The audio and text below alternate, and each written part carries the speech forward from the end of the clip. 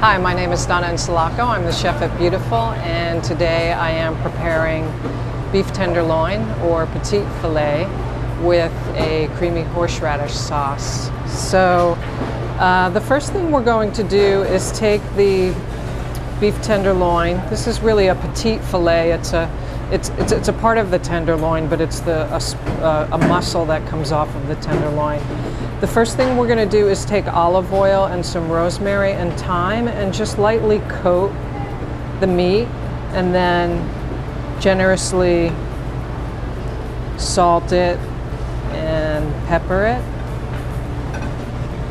Okay, and then we're going to pop it in the oven at 350 degrees for about 15 or 20 minutes. So we're taking a little no-fat Greek yogurt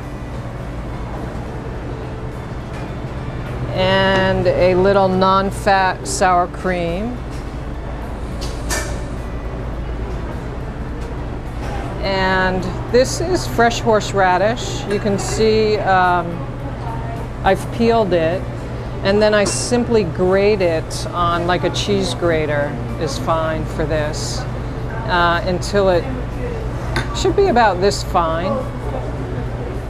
So we're taking the fresh horseradish now and we add it to the creams and stir it well to combine. And then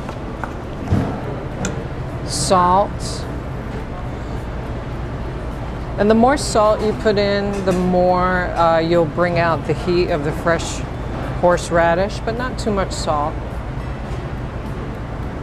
Pepper.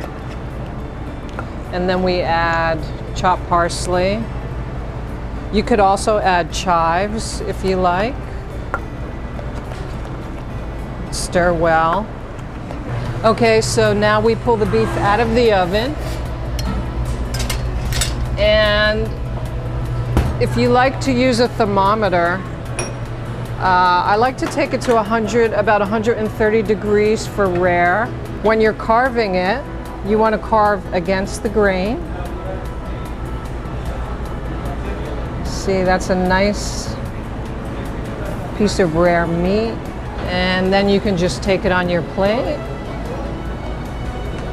and put a little dollop of cream down, horseradish sauce. Okay, and there you have it, a beautiful rare piece of beef tenderloin with horseradish sauce.